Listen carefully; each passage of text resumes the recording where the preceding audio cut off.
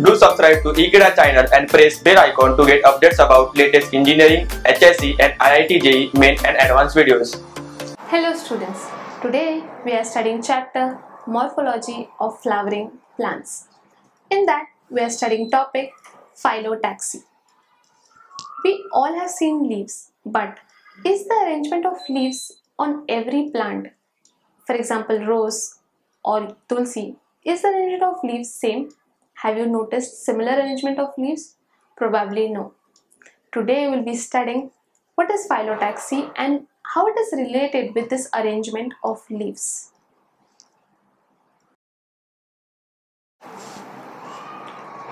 Phyllotaxy.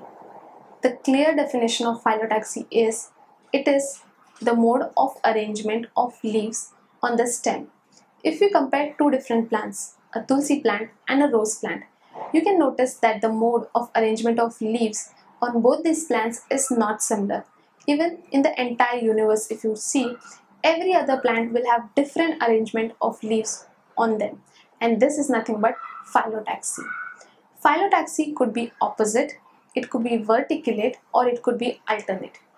When I talk about alternate phyllotaxy, in this type what happens is there is a single leaf that is present at each node.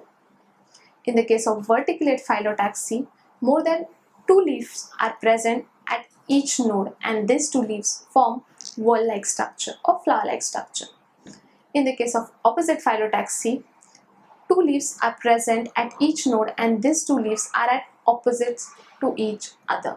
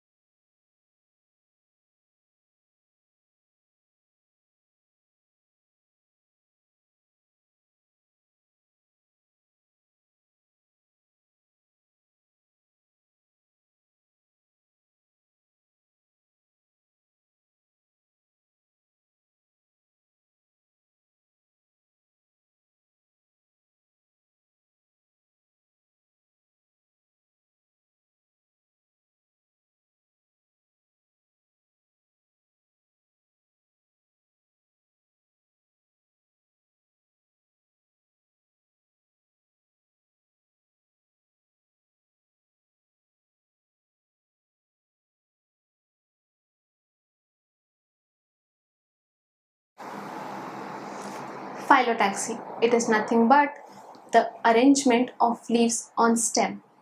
Now phyllotaxy could be opposite phyllotaxy, in which two leaves are at each node always opposite to each other, or you can say they are always at right angles to each other, the two leaves.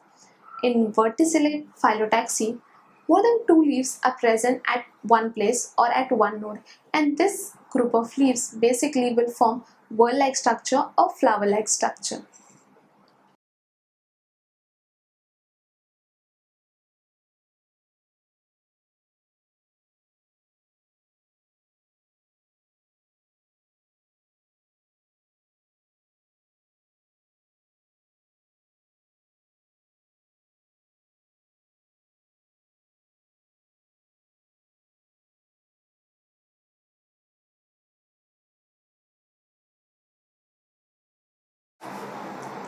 In interlate phyllotaxy, what happens is there is a single leaf or one leaf at each node present, and these leaves arise laterally on that stem. An example of this could be mango plant or mango leaf.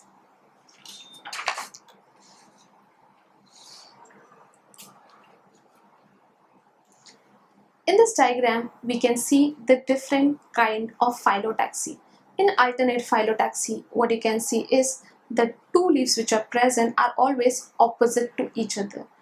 You can see how oppositely they are placed or they are grown in alternate phyllotaxy. Whereas in verticulate phyllotaxy, what we observe is there are more than two leaves present at a single node or at a point, and these two leaves or three leaves form a whorl or a flower like structure. At opposite phyllotaxy, what we observe is that two leaves are present at each node, and these two leaves are basically at 90 degree or just facing each other, or they are basically opposite to each other.